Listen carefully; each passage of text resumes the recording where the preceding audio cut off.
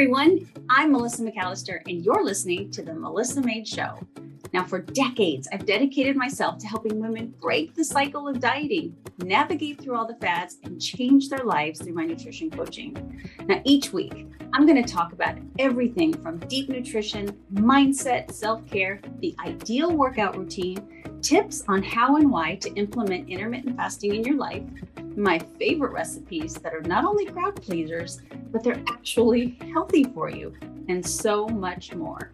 Now, with small and consistent changes, you can defy aging while living a happier, healthier, and more heart-filled life. I'm so excited to show you it's possible with the right strategies that are so simple to adopt.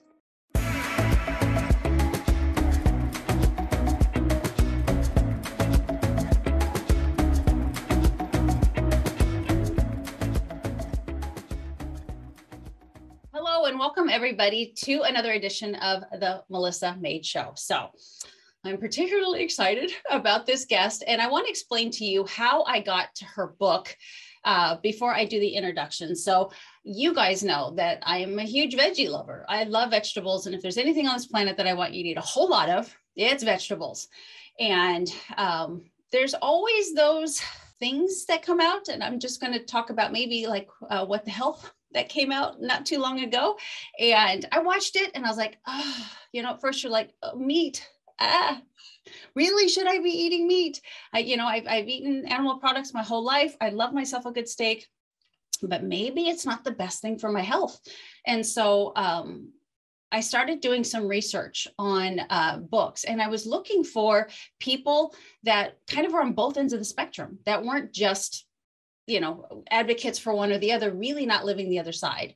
And so I came across this fantastic book for those of you watching the YouTube video. There you go. It is called Vegetarian Myth by Lierre Keith. And this book was beyond eye-opening for me and really made me feel good about the decisions that I make. And one of the things that I love most about her is number one, she tells it like it is. She doesn't hold back. And number two, she is one of those people who have been on both ends of the spectrum and has insight on both sides. And so I really appreciate that. So before we get started, I would love to give her a great introduction so you guys can see exactly why it is that I wanted to have her on the podcast. So here we go. Lierre Keith is an American writer. She's a radical feminist, a food activist, and environmentalist. How cool is that? She is the author of the highly acclaimed The Vegetarian Myth, Food, Justice, and Sustainability. She lives in Northern California, and I hope she doesn't mind that I say that she's been arrested 6 times. Well, good. That excites me. So there is some, acknowledgments at the beginning of the book, and there's just one I want to read. There's many of them. It's highly acclaimed, but it says, everyone who eats should read this book. Everyone who eats vegetarian should memorize it. This is the single most important book I've ever read on diet, agriculture, and ecology. And as a former and ex-vegan, that's saying a lot. So that says a lot right there. But before we get started, I have seen this quote on social media probably 6 times in the last 2 or 3 weeks. And it says, for a modern disease to be related to an old-fashioned food is one of the most ludicrous things I have ever heard in my life. And that's from T.L. Cleve, who is a medical specialist is how they phrased him. And so she is going to talk to us today about her journey, being a vegetarian for such a long time, and then now really standing up for, eating obviously more holistic diet that does include animal products. And so Ms. Lierre, thank you so much for being on the podcast with us. I appreciate it. Oh, you're very welcome. It's very nice to have you on. So I wanted to start with, I have a few questions here, but the first one to talk to is about the destructive cultural nutrition myths that we seem to live by today, that people believe are hard facts that really have no backing whatsoever. Yeah, there's a lot of those. And it's very politicized. I mean, in the 1970s, there was this big thing called the McGovern Commission, and they were trying to look into, what was causing an increase in heart disease. And because the guy who was in charge of this was a vegetarian, from that point forward, everything got skewed in favor of, a very ideological diet, which really had nothing to do with what was good for people. And they were obviously going to come out saying that we all should be eating a high carb, low fat, low animal product diet. And they tried to do that. And what happened was there was such an uproar in the medical community. They had to extend the hearing by 8 weeks because so many doctors came forward and said, you can't run an experiment like this on the American public. We know that these are traditional foods that keep people strong and healthy. What are you doing? And they didn't win, like it went down. So instead we got the food pyramid, and we were all told, we should be eating a tiny little bit of meat and then all these carbohydrates, and everybody did it. I mean, you can look at the sort of the charts, the graphs of what's happened to the American diet since then. Everybody did what they were told. There was this huge influx of, cheap industrial seed oils that replaced all the traditional animal fats, and everybody did their best to eat a bunch of garbage, essentially. And then everybody got sick, and we wonder, why. I'm still shocked looking at pictures from the 60s and the 70s. And I mean, I was born in 1964, so this is my childhood. But you look at those photographs, and everybody is so skinny. Like, I can't believe it. And I lived through it. Like, I should remember this just because I was there. And it still is shocking to me to see photographs, up until about 1980, where basically everybody is thin. And then it begins. And so that's what they did to us, was they ran an experiment. And all that happened was more diabetes, more cancer, more Alzheimer's, more everything. And I want to be very clear that I am not in any way blaming people for their weight issues. This is a terrible struggle that has been inflicted upon us by a whole bunch of industries that are making money off it, if they can get us to hate ourselves. All the struggles that women go through with weight. And I know that. So I don't bring up this thing about weight to make anybody feel bad, wherever you are in your process. I get how hard it is. Every woman in my family struggles greatly with weight issues. So, I mean, I've seen this, up close and personal my whole life.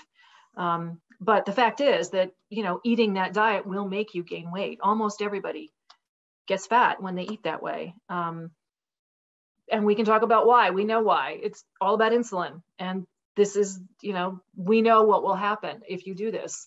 And so that was what kicked the whole thing off. And so, there's been lots of competing experiments back and forth. Lots of data has been collected, but Absolutely. I ended up falling on the side ultimately of, it looks to me like cholesterol is a life-affirming substance. There seems to be no evidence at all that eating it actually even affects how much is in your body. So your liver produces like 90% of your cholesterol. It doesn't matter what you eat. And also people who have slightly high cholesterol live the longest. So, I mean, all of it was a lie. And, it's like this sort of snowball where first you had the ideological people, which, we're all somewhere. We all believe something very strongly. So let's just take that for granted. Like there's going to be that's going to be in there somewhere. But then you have to take a look at who's making the most money on this. So it's not to be conspiratorial, but that's just how politics works, right? And there are 6 corporations that essentially control the world food supply. They make the most money when we eat highly processed carbs because that's the cheapest food. And then they value add it by turning it into cookies and chips and whatever else. And they make the most per unit if we eat that stuff. So it's the US Department of Agriculture that put out the food pyramid. They are not charged with protecting public health. Their job is to sell commodity agriculture foods. And that's what that pyramid did. So, here we are. So it's been a lot of backtracking. Every year you'll see another cover of Newsweek. Oh, we were wrong. Butter's great. Or, oh, poor eggs. Why did we tell you not to eat eggs? Like there's just this constant rollout now where they're trying to walk it back.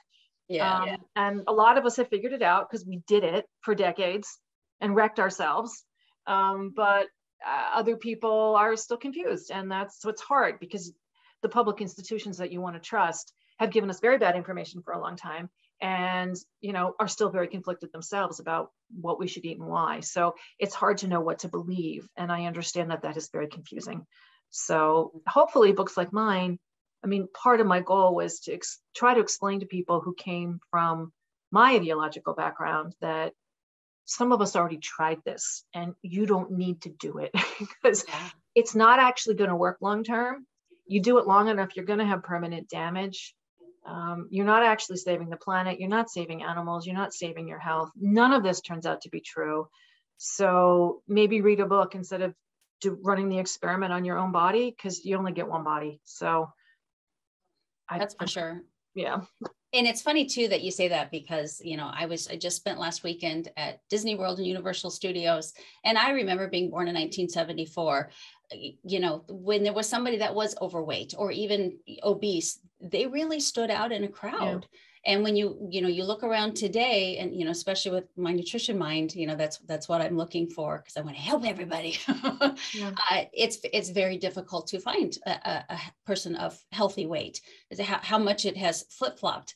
And what you said about, you know, all of the big food, and you notice that all of their products are the ones that have all the health claims on them, because it's almost like they have something to hide, versus right. The actual true natural food has, you know, none of those stickers or those stamps right. or any of those things on them. Instead, it's just the actual food with no ingredient list, because there doesn't need to be one.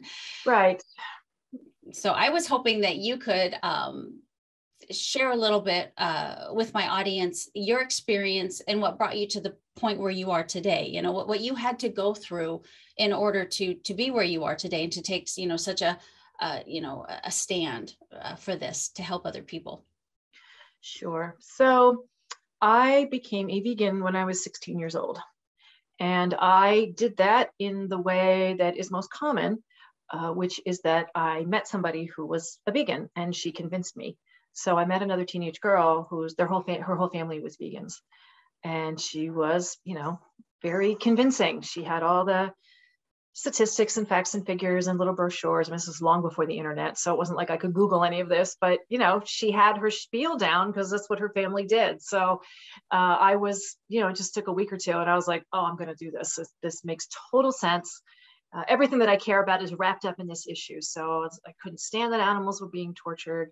And I want to say that no matter what you eat, I think we can all agree that factory farming is horrible, and we all need to be working to stop that, right? So that, just put that aside. We all agree this is a horrible thing. Okay. But, you know, I didn't know there was any other way. So I was like, oh, this is horrible. This is how they, you know, this is how we get meat. This is how we get dairy. I don't want any part of this, these poor creatures. And then, you know, all these myths about how much protein it takes to make a pound of beef or a pound of chicken or a pound of whatever. Of course, none of that turns out to be true either, but I didn't know that. And part of the problem was I had no counter information. And at that point, which was like, you know, 1980, it wasn't easy to find any other information. I didn't even know where to look for it. So what she said made sense. I thought it was true.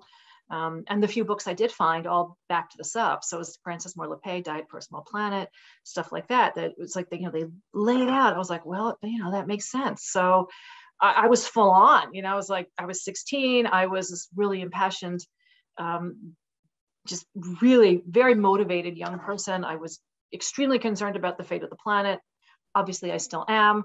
Yeah. But, you know, at that time, I didn't know any better. So, and I had never seen where my food came from. I knew nothing about any of it. I lived in this, you know, very urban kind of environment, and I was lucky I saw a tree, you know. So, okay, you're right. So let me become a vegan. So I did, just full on. I never went through the vegetarian stage. Like a lot of people are vegetarian first, okay, and then they slowly, nope, I was just full on. That's it. This is the only way. I've got to do this. And I was like, I was just a total convert, you know, the way that converts can be incredibly obnoxious. I'm sure that I was, especially as a teenager.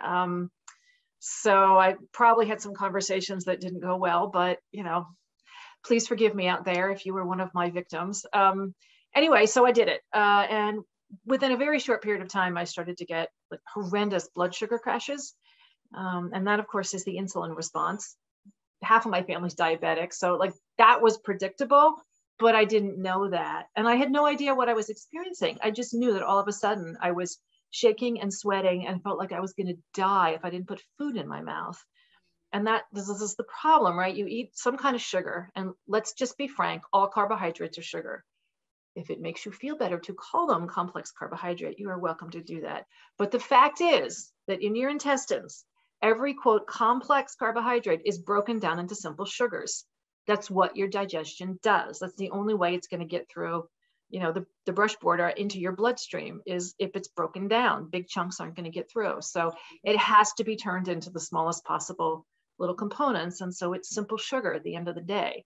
So, you know, even if it was brown rice or, you know, whole wheat, whatever, it doesn't matter. It was all sugar. So you eat a load of sugar And this is a biological emergency, especially for our brains. Now, our brains can only function at a really, really narrow range of sugar.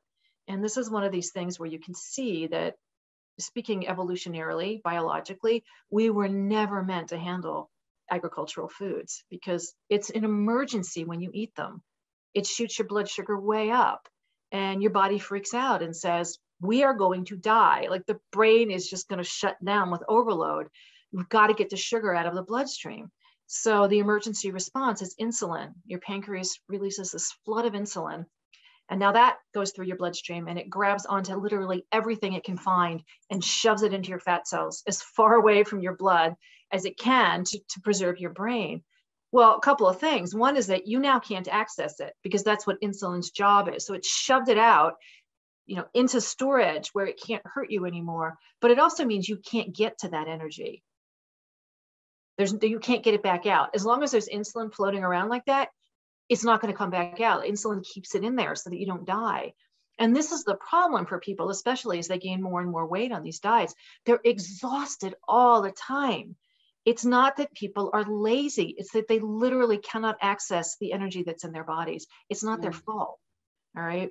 So, okay, insulin has done its job. You're not dead. Your brain is still working. But the problem is it's a really blunt instrument because when insulin does this for you, it takes everything. It's not like there's a point at which it stops doing that. It just does it because it's an emergency. So now your blood sugar is too low. So now you've got the opposite problem. And if your blood sugar is too low at the bottom of the range, you can also fall into a coma and die. So that's the moment when you start sweating and shaking and you feel like if I don't put food in my mouth, something horrible is going to happen. Well, it's true. I mean, your body is sending you that signal because in fact, you can pass out from that and you might in fact die. So that started happening to me right away. And all of a sudden I was like, I've got to eat. I've got to eat. I had no idea what it was. I'd never experienced anything like that. Now I understand completely. I'm on that roller coaster. And the problem with these vegan diets or any of these high carb, low fat diets is that it's all you're doing all day long. You are constantly on that roller coaster where it's either too high, too low, too high, too low, insulin, insulin, insulin, insulin. And it's 3 times a day, 6 times a day, 8 times a day. By the time I was done, my 20 years being a vegan, I had to eat every 20 minutes or I felt like I was going to die. It's like this constant grazing, and there are still times in my life when I go to, like full day events, conferences, workshops, whatever, and you'll see those people who are still trying to eat this diet. And it's every half an hour, they open their little snack bag and they've got to eat something. And I feel so bad for them because I know how horrible you feel. And it's all day long. And this is the only thing that helps because you don't know better. And if I could just talk to you for like half an hour, maybe I could get you out of this because it's just going to get worse. You're wearing out your insulin receptors. You never meant to just take that load of sugar, 6, 8, 10 times a day. And so your insulin receptors wear out. And at that point, you're full on diabetic. And then you have to take the shots or the pills or whatever. And then eventually, you get to be a brittle diabetic, which is what happened to my mom. So she ended up with type 1 and type 2. So then she was really stuck taking the insulin. And it's a very, very difficult life. So, there it is. So that's where you're headed with these diets. And this is why these, the rates of diabetes have absolutely skyrocketed in my lifetime is we did what we were told. We tried these diets and that's where it ends. So that was the first thing that happened. And that was within a few months. I was immediately on that roller coaster and didn't understand what had gone so wrong. It's just like, well, this is the right way to eat. It can't be the food. Of course it was, but this is part of the problem with these, really sort of ideological standpoints that we sort of wrap ourselves into. That sort of fundamentalist mindset is like, you can't examine it, and part of the problem with being a vegan is that it becomes who you are. So it's your identity. It's never just a diet, right? It's who I am. And that makes it really hard when it starts to fail or alternative information starts coming into your life through whatever you're reading or whoever you're talking to. You might suddenly realize, wow, maybe I'm not right about this. This is interesting. I just saw this documentary. You can't look at it when you're a vegan. It's such a threat to your sense of self. You're like, nope, not going to engage. So I ended up with basically a pile of books that I just refused to read because it's too scary. It's too threatening. And that, just generally speaking, when you find yourself thinking that about any book, you're on the wrong track. Like, we know that humans we have a tremendous capacity for that kind of fundamentalism. It's never a good place to be. If you're too scared to even read a book, you got to let something go here. It's like you have to keep your mind flexible. You have to keep your ideas open. If the book is wrong, you'll have arguments to refute it. If it's right, then you were wrong, and you might need to adjust what you're doing, what you're thinking, what you're believing. And there's nothing wrong with that, right? My dog is barking. Yeah, they see something at the back of the property, so they've all run that way. Anyway, so that was the first part of this was, I just, even as I was collapsing, I couldn't face it, right? It's like, it can't be the diet, it must be something else. So this is really common. Like everybody I know who's a recovering vegan has that same story. Like, yeah, things were getting really bad. These 10 things had gone wrong, but all I thought was, oh, it's because I ate a piece of cheese 2 months ago. If I am just a stronger vegan, this will get better. And that's just fundamentalism, right? That's just completely theologically bound in your mind. So that happened. I stopped menstruating pretty quickly. And that's very common with women who eat low-fat diets. So again, like now I know why. It's not some kind of huge mystery. Cholesterol is basically the mother hormone. All your hormones are made from cholesterol. So if you're not eating it, it's really hard to make enough hormones. So, I mean, we have a million different hormones, right? They do all kinds of things for us. And your body has a fallback plan, which is if you aren't going to give me enough stuff of base material to make all the hormones that I need to make for you, oh human, what I'm going to do is I'm going to shuttle aside anything to do with reproduction because you're clearly starving and you're not getting a baby this year. So your body will just stop making sex hormones because you need to stay alive moment to moment. And like when there's more food, we can talk about being a fertile person again. But until you give me some food, we're not doing it. So very, very common for, women who are like very, very sort of elite level athletes where they're super thin because they're either running all the time or they're gymnasts or whatever. And a lot of them, especially the ones that start as young girls, they have problems later in life because their puberty is delayed. All kinds of things happen to them that we really didn't understand until there was a generation of those young gymnast girls. Anyway, so that is a thing that happened to me. I just stopped menstruating. So, and nobody knew why, because doctors aren't really trained in nutrition. So I did complain about it to a few doctors, but they were like, well, we don't really understand any of these things. So if you want to go on birth control pills, that'll stabilize it. I was like, I don't really want to go on birth control pills. That just doesn't seem like a great solution.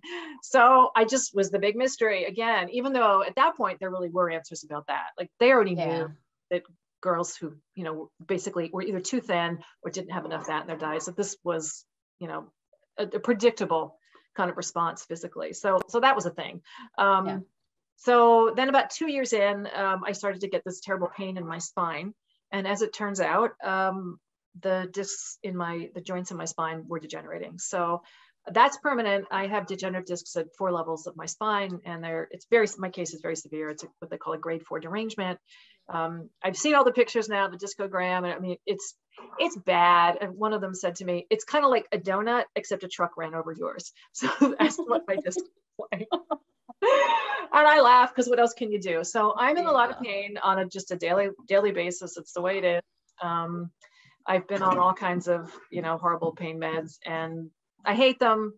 I mean, I guess I'm lucky because I could be an opioid addict at this point. I mean, I've been on fentanyl, I've been on everything, and I hate that stuff. I understand as a public health problem that it's quite large right now, but not for me. I hate it. Anyway, I was able to get off them when I changed my diet around, which is a good thing. But I will be in pain forever. This is not something that gets better. You wear out your joints wherever in your body, they don't grow back.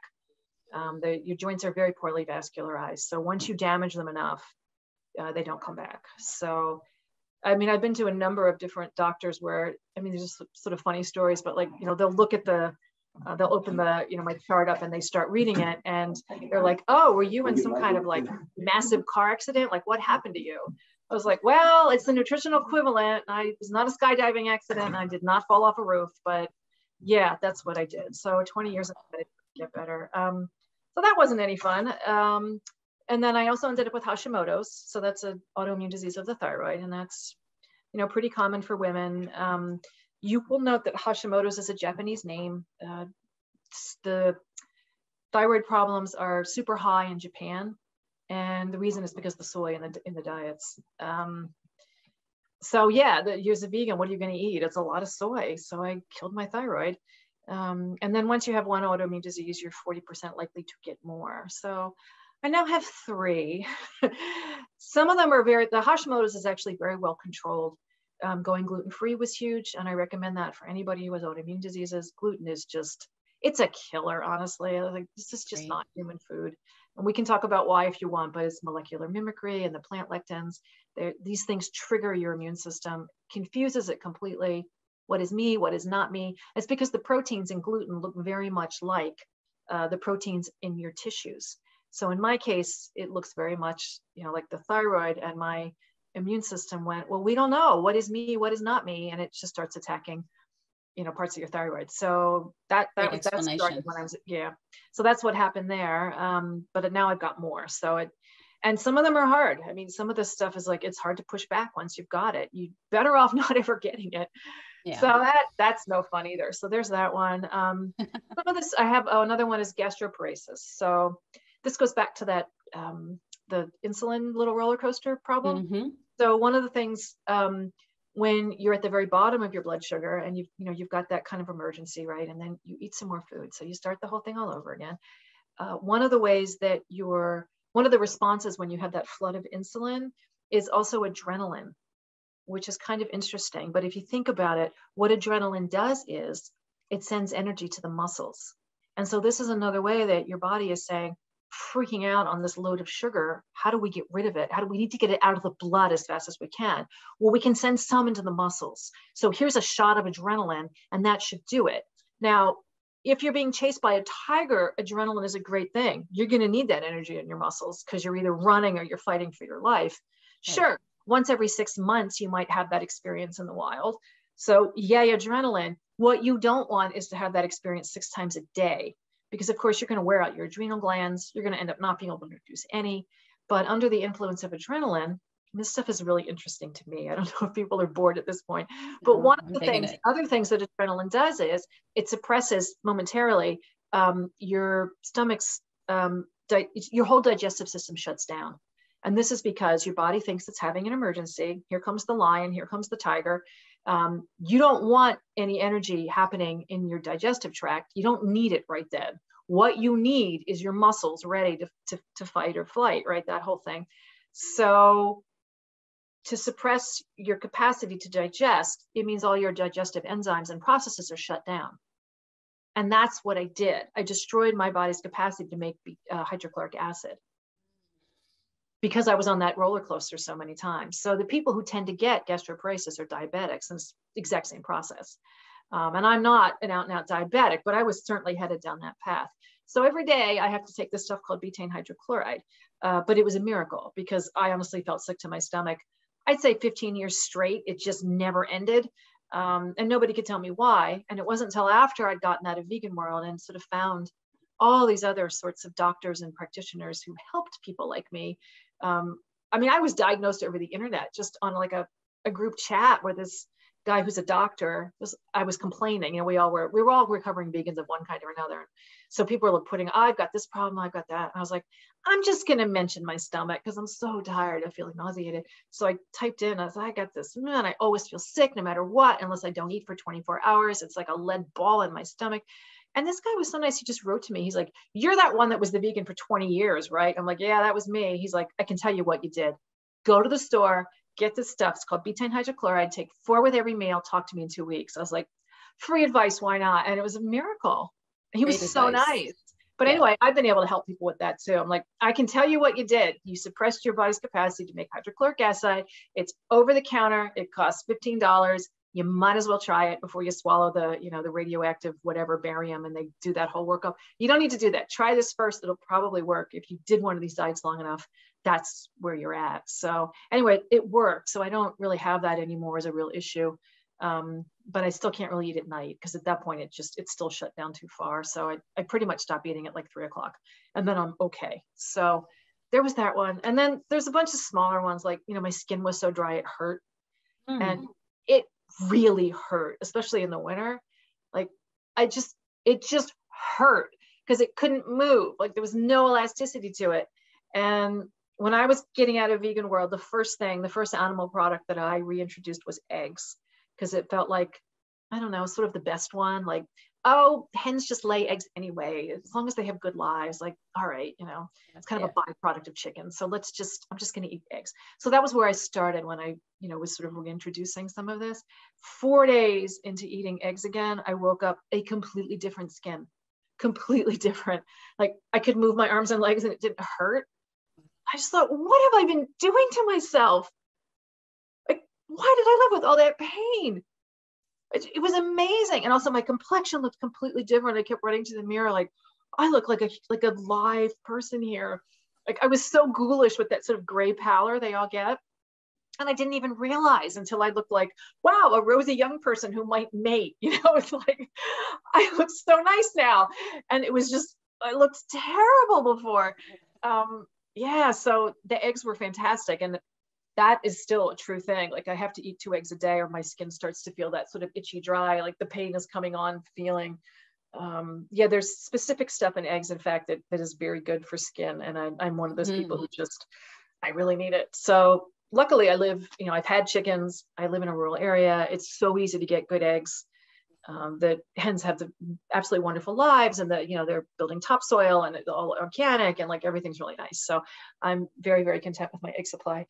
I think that pretty much covers the main things, but one thing I want to say to whoever's listening is if you're trying one of these kinds of diets and it's not working for you, it's better to just face that, because some of these problems will be permanent.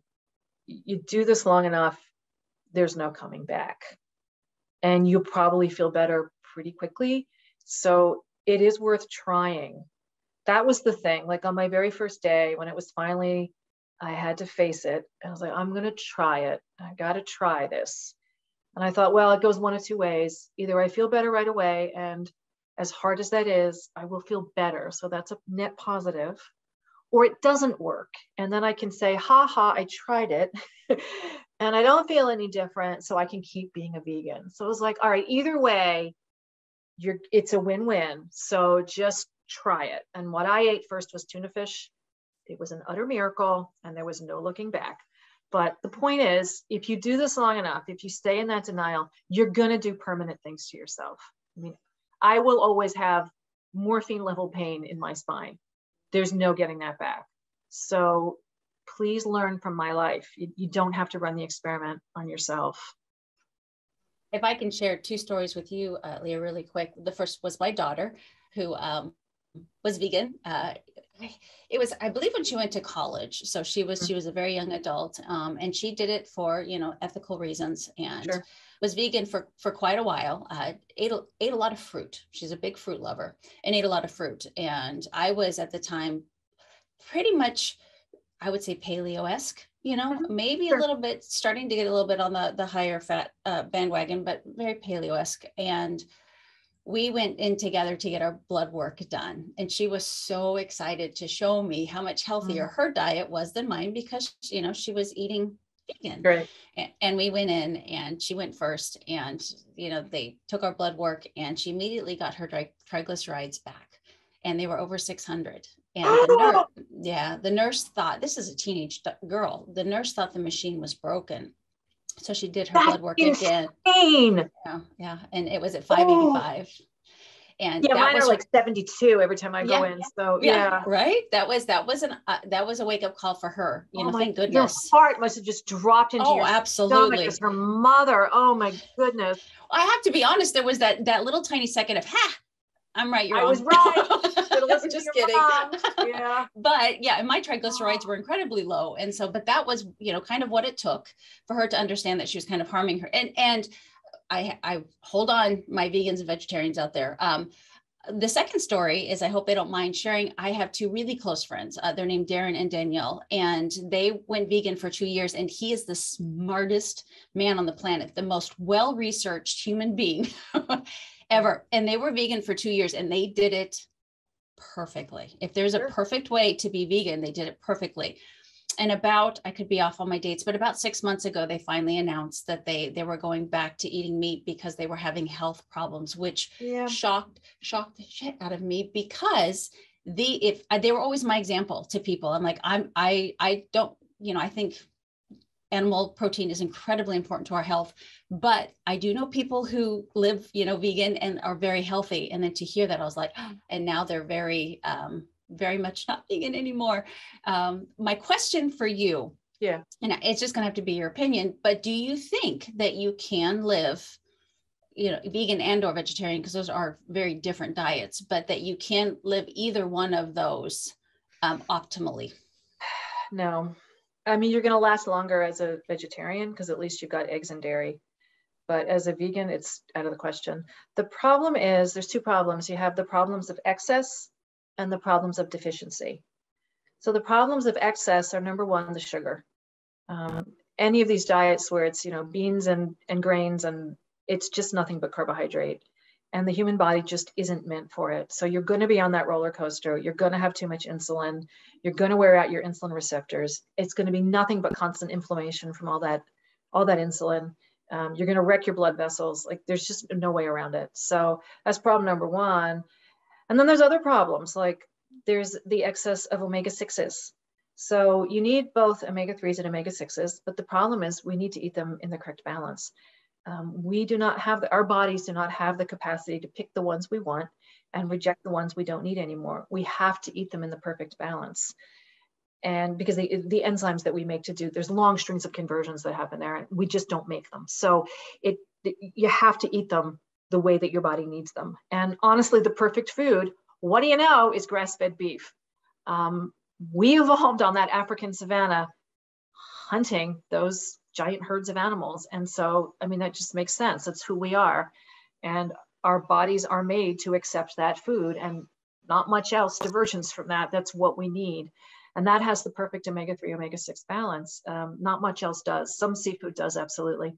But there's not much else that does in the world. So, and there's no way that grains do, because they basically don't have omega-3s in them at all. So it's entirely omega-6s. And even if you're eating meat, but it's factory farmed meat, you're going to have the same problem.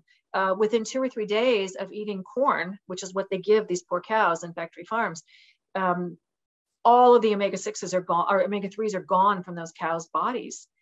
They go back to just having the same problem that we have when we eat grain. So a diet of factory farm meat is going to end up with the same problems, where it's just this huge overload of omega-6s and no omega-3s.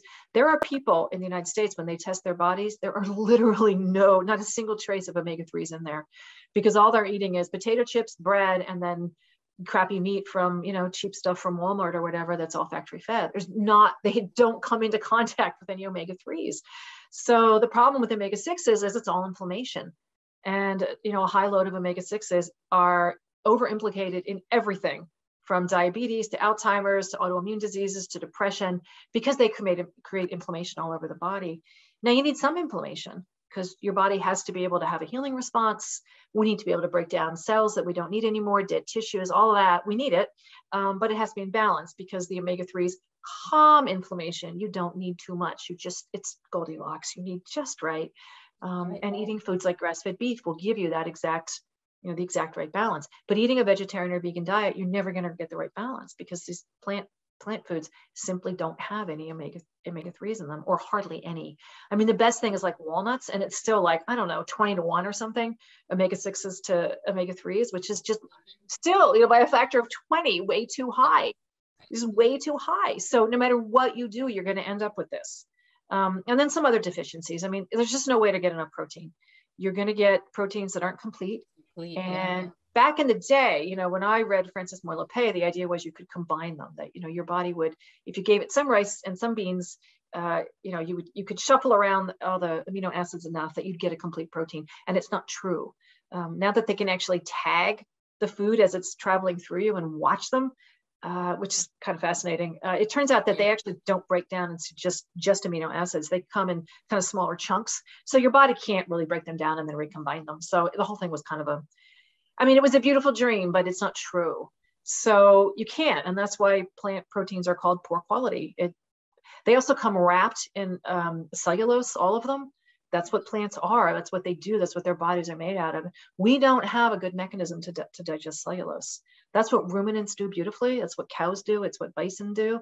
They have a 4-chambered stomach that's neutral pH and is filled with bacteria that does the work for them. We have a completely different kind of digestion. It's acid, highly acid, and we break down protein with it. That's what we do. We have no way to access what's inside that cellulose. Right. So you can eat as much as you want, but you're not going to get much out of it, and it's not going to be in the right proportions. So it's poor quality. So you're going to have these sort of deficiencies of that. And then there's a lot of nutrients that are only available in animal fats. And these are the most dense animal foods are going to give you those. So things like liver, which we don't tend to eat anymore in the United States. And it's a terrible tragedy. These are like the best foods. But yeah, so vitamin A, vitamin D, K2 is a little bit available in plants, but really the best is animal products. You can't get these any other way. You can't get vitamin D from anything but an animal. You can't get vitamin A. You can get what's called protovitamin A. It's a precursor to the actual vitamin A that we need, but then your body has to convert it. And humans are very bad at converting it, especially the very young and the very old. You have to eat 8 times the amount just to do some of those conversions. And there are people who literally do not have the enzyme to do the conversion. Their genetic, their background, it got pruned from the evolutionary tree. And this is mostly people who, lived or your ancestors lived on islands or on coastlines where they were eating so much seafood, they didn't need to do the conversion anymore. And that's what evolution does. Like, we don't need this, don't bother with it, off it comes. And these people are obligate carnivores, just like a cat is. And a lot of the people who get really sick on vegan diets, that's exactly what's going on, is there's no vitamin A in the diet, and they can't do the conversion from carrots to actually what the human body needs. So that's a real issue. B12, you're done. Like, you have to have B12. And I was smart enough that I actually took supplements, but it always stuck in my craw that I had to. I was like, there's got to be a way around this. This has to be the natural diet. Where did people get their B12 back in, the Garden of Eden when we did not eat meat? Where did we get it? And it's just, it's a myth. Like, you have to have it, and you can't get it any other way. And one time I got this really beautiful letter from he's a neurologist in Germany. And he just had this gorgeous, very formal English, and anyway, he wrote me this beautiful letter, and he said, every week, not every day, but every week I see one of these people. They've been vegan for a decade. They have done permanent damage to either their eyes or their hearing, and they will not listen to me.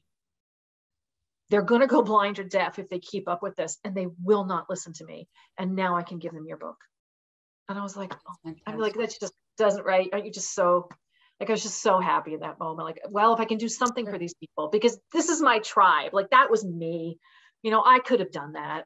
I wrecked my spine. I didn't wreck my eyes, but I could have, so if I can reach those people and pull them out before it's too late, then it wasn't all for nothing. But anyway, yeah, B12, it's right there. So, and then there's other things. I mean, you need cholesterol, you need fat. You can get some of that on a vegetarian diet, but eventually you still have those other problems.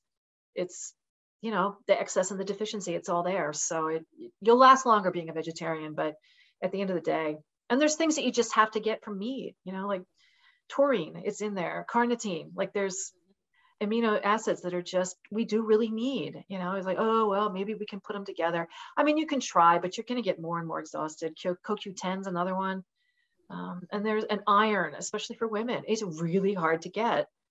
And it's heme iron, especially.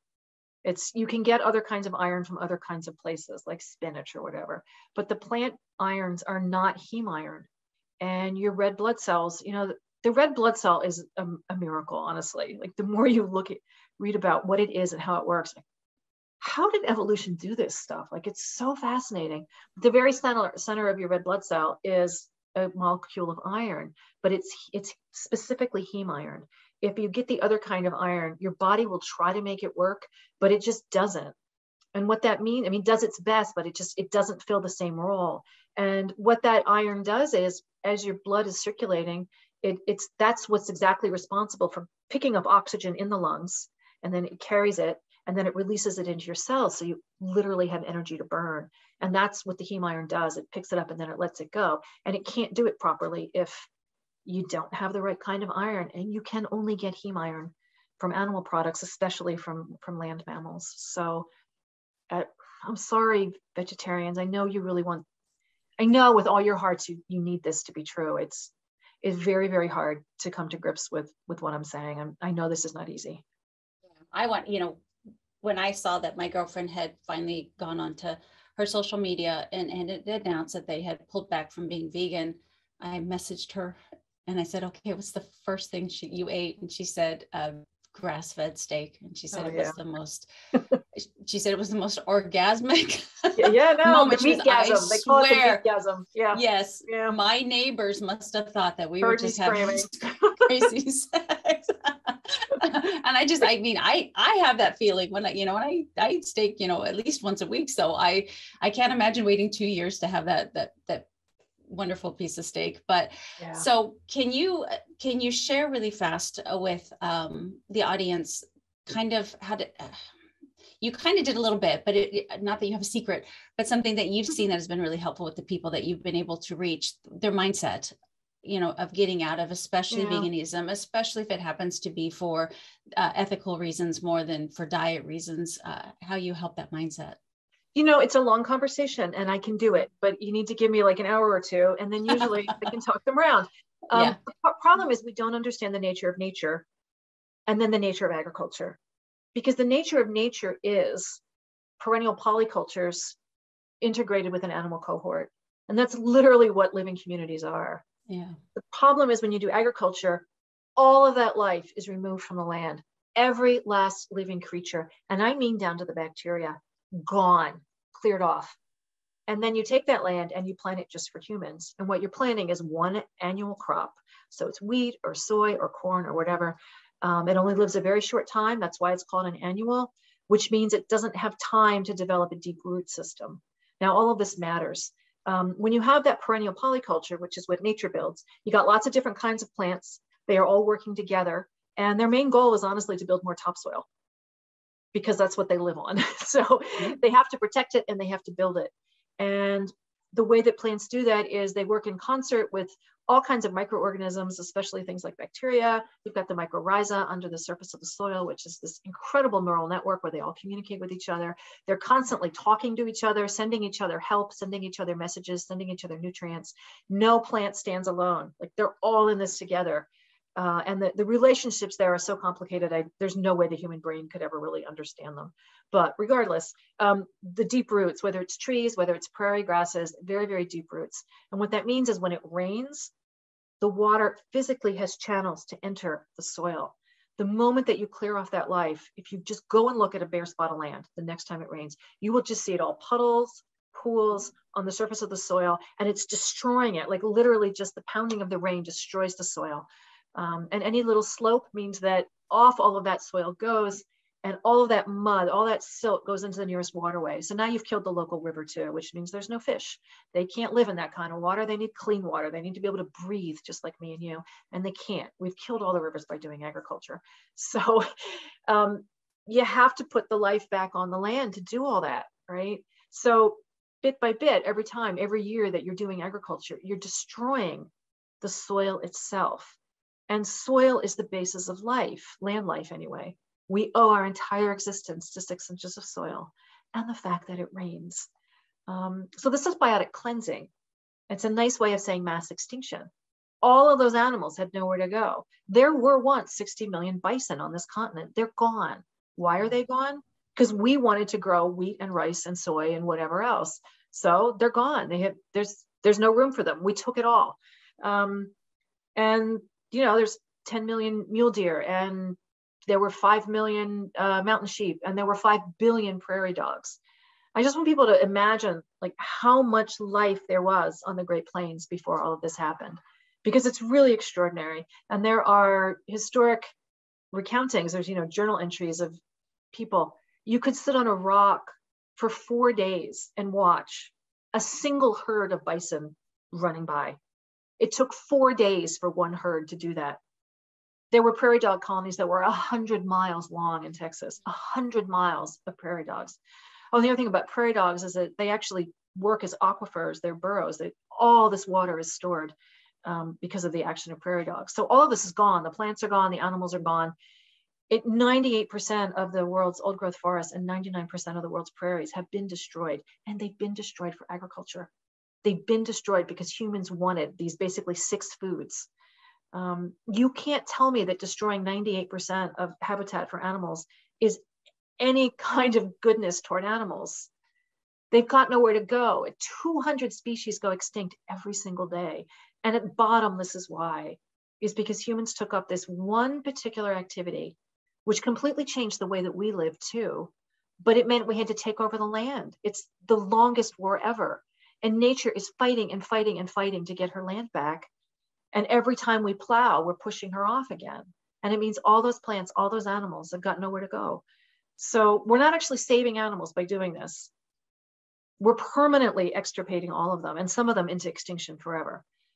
So it's not actually good for animals. And that is a hard thing to come to terms with. We've been doing agriculture for 10,000 years, some of us. I mean, there's still, I think, 48 tribes left of actual hunter-gatherers. So except for them, the rest of us were converted by force. Agriculture always spread by force and genocide. But now here we are. And we don't question it because it's just the way that we've been doing things for so long. So it seems like it's this, wonderful, peaceful activity because you look at your plate and you think, oh, is there a dead creature on my plate? And what you see is kale and rice. And you're like, oh, thank God, no animals died. It looks that way, but entire ecosystems died for you to get that food. They're gone. The bison are gone so that you could have that food. Beyond that, there's all the animals that are died in the making of the food. There aren't a lot of animals that can live inside that kind of monocrop, horror scene that we have created across the Midwest. But there are some. There's ground-dwelling birds, and of course, there's a lot of little rodents, and there's some reptiles as well. So there's snakes and whatnot. And it's the statistics that I've read is for every acre that you harvest wheat or whatever, every acre, it could be at least 1,000 animals are killed in just the harvesting. If you think about those giant, that equipment that rolls across the land. And I've talked to people who've actually either owned or worked on those farms, and they say, yeah, it's true. And the very last acre that you harvest is hell because it's nothing but dead animals. And it's really, really horrifying to watch because it's just bird after mouse after snake, just their bodies just absolutely flattened, coming out the back. It's just like this bloodbath, and they hate it. It's a horrible thing to witness. And that's what goes into your wheat and your soy and your corn. So it's just on every level, you're not saving animals. I know you want this beautiful, peaceful plate. I know. I wanted my life to be possible without death. The problem is no matter what you eat, there are dead animals involved. And the only choice we have, death-free is not an option that life gives us. There is no creature that exists without something dying. So the only options we have are, is this the death that's killing the planet? And that's agriculture. Or is this the death that's the part of the cycle of life that is making that cycle stronger? So is your food based on repairing those ecosystems? Is it based on bringing back perennial polycultures with the animal cohort? Are you repairing topsoil? Are you recharging the water table? Are you protecting the local waterways? Are you making a home for the ground dwelling birds and the migratory birds and the mammals from tiny to huge? Like everybody can live there if you have a grass-based farm. They can all just wander across, they can eat what they need, they can move on.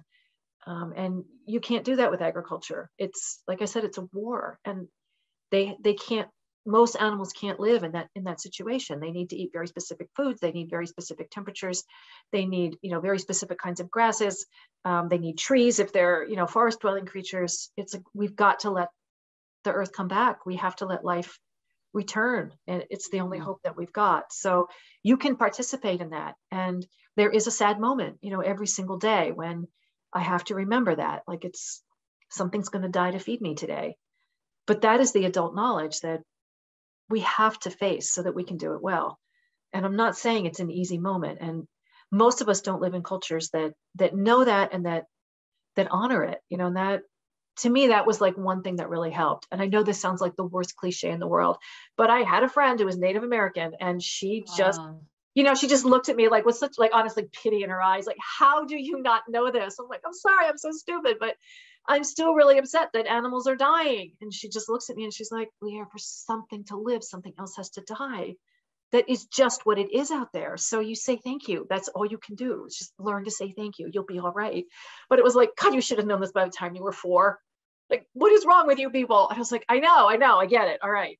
But you know, she was given that by her grandma, and I wasn't. I had wonderful grandmothers. I don't mean to throw shade on my grandmas. They were wonderful people, but you know, long since agricultural people, and like nobody, we don't remember any of this. We don't know. So it was just incredibly, it really, really helped me to get over that hump, because it was still so hard to think about animals dying. And she was right. And having tried to grow my own food, I came up against this right away. I had to kill so many things just to have a garden. And it was horrible as a vegan. It was horrible. And it was one of the reasons that I got chickens and ducks. Was like, I don't even need to eat the chickens or ducks. I don't care. They're going to eat the bugs. And then I won't have to. I won't have to kill a single animal. They're going to do it. And they did. They did a beautiful job. But I'm fooling myself here. Come on. The bugs have to die for me to live. And they're animals. And they have cute little faces if you look closely enough. And watching the ants protect their babies near killed me. All I did was pick up a rock in my garden, and there's like 100 ants panicking because there's all their little, you know, their little nest, the little nurse cells. And all the ants underneath that rock grabbed a baby and ran as fast as they could for the shade. Like, it's what you do in a burning building. You'd grab the babies out of the, you know, out of the daycare center. Of course you would. And that's what they did. And I was like, they're no different than me. They're tiny, but come on, like, we're all in this together. And it was really hard. So yeah, something has to, but you have to face it.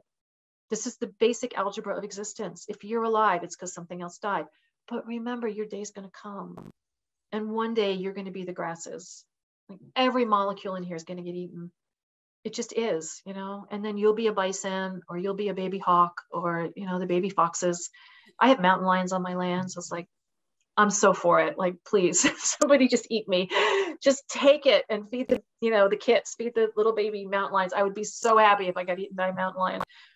I just would. It would be so cool. Like, I'm probably not going to get, that's not how I'm going to go. I'm sure I'm just going to die. At the time. Have to bury me and all that. Like, I get it. But it would be so much nicer just to get eaten, you know, and just know that very directly there was some hungry mother got to, you know, lactate me into her babies. Would just be like, just keep that flow moving, please. I want the mountain lions to survive. It's just they're just hanging on by their fingernails, you know. The apex predators are having the hardest time. So that's it. That's my spiel. So sometimes, you know, I'm able to convince them, if their health is really already failing and they're like just this close, if I can help them over that lump of like, your food is not actually saving animals. It's in fact the worst thing humans have ever done. There is food you can eat that does actually save animals. It means killing some of them sometimes, but life itself gets to continue. If I can walk them through that, it's like, I'll hear from them in 2 days. I ate a steak. I feel so much better. Thank you so much. Like, all right, we did it. Other times it takes longer. I never hear back. Who knows? And, you know, so, and other times it's like 5 years, you know, I'll be like, I need to tell you that conversation really helped. I read the 5 books you told me about. I did finally get out of this, and I feel so much better. And thank you. So, you know, we do what we can. More important is that I think that there's a movement now, because when I was a teenager and I stumbled into veganism, there was nothing to tell me what was the problem here. And now you can find all kinds of books, all kinds of demonstration projects. You can learn. I mean, there's so much good information out there about how we're going to sequester the carbon. Like, this really is the way forward. And there's great stuff. So if you have any questions, like, it's already been answered. You just have to be willing to engage with the information, and you'll find out that what we're saying is it's true. So can I ask you, generally speaking, what does a day in the life of eating for you look like now? Well, I have to be low carb no matter what. Like, that's just, my insulin receptors are done. So that it's never going to be on my plate to eat anything but that. It doesn't mean I don't have a treat now and then on my birthday, but I have to be really, really careful. I can't do it more than one day every so often. I just feel so sick. So that's a done deal. Some people do get insulin receptors that come back a bit. Like, you can kind of resensitize them. Good on you if that's you, but it's for me, it's just over. So I did it too long. But I basically eat a paleo diet. You know, it's meat and it's really good eggs. And I'm very lucky because I live in a town that has a cheese factory, which is like, how many people get to say that? And they're really committed to local grass-fed cows. Nice. So for the cheapest amount of money, I can get some of the best cheese ever. And our little cheese factory, I'm just proud of this because there's not much in my tiny little town. They went to a cheese contest in Devon, England. Oh, wow. Which, you know, is like the center of dairy in the world. And they came home with a blue ribbon. So like we got good cheese here in this tiny little town. So I'm fine with that cheese. It's grass fed, it's local, it's all good. So I eat that.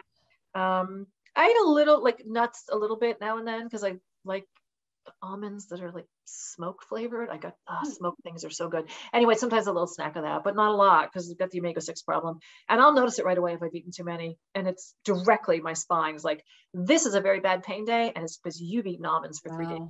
So just put those away for now. And you know, I eat some vegetables, salads. I eat like a salad every day usually because I do actually like that. Not everybody does. And I live on the coast. I'm right on the ocean. So we actually have good seafood that comes through here on the regular. And that's I just go down to the dock. I can get a lot of good stuff. So I feel really lucky. I live in a rural area. There's lots of good grass-based farms around here. I got my cheese factory. I don't have chickens at the moment, but I want to get them again. So then I'll have my own eggs. But there's lots of great local people who have really good eggs. So that's easy.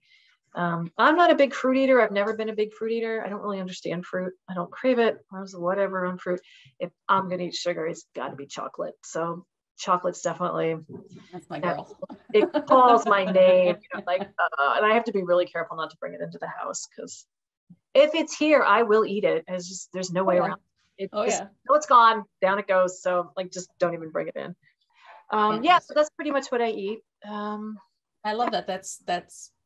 That sounds very human-like. It's very human. Yes, it's the appropriate human diet. I finally found it and it does work. So yeah, I'm happy to hear that. Well, I won't take any more of your time, but I would love if you would share with the audience how people can find you. I mean, you know, aside from the book, The Vegetarian Myth, which you guys is such a read, and she's written multiple books, but where is the best place for them to find you, to learn more about you? Sure. I have a website and it's real easy because it's lierrekeith.com. And that's a joke because I have a funny name and you're not going to remember how to spell it.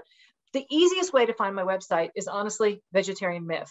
If you type that into Google, you will find my website right away because I'm the only person who wrote a book with that title. It's right there. So lierrekeith.com. Lierre is Pierre with an L. So maybe that, you know, you can remember that. But honestly, Vegetarian Myth is the easiest thing. Yes, I have written other books. Of course, I encourage you all to read my other books too. But that's, you know, what I'm doing. I'm really behind on my website, but theoretically, that's where you would go to find out, you know, appearances and podcasts and all that kind of stuff. So hopefully one day I get that updated. Yeah. Fantastic. Well, thank you so much for your time, sharing your knowledge. My brain is on overload right now and in such a good way. Everything you said was just something I resonated with. And I look forward to looking into your other books. And I appreciate you so much for sharing your story, because I know that probably wasn't an easy thing to share, and to not only to take your story, but to be able to help other people along as well that are suffering. Well, that's the goal, right? Yeah, always. That's what we're here for. So got to help each other. Absolutely. Well, thank you guys for tuning in, and we will see you next week. Goodbye.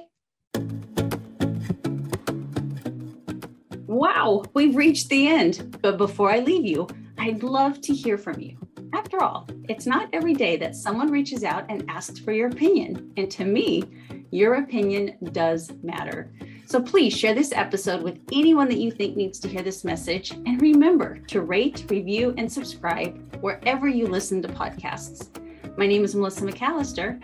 And until next time, thank you for being your own health advocate.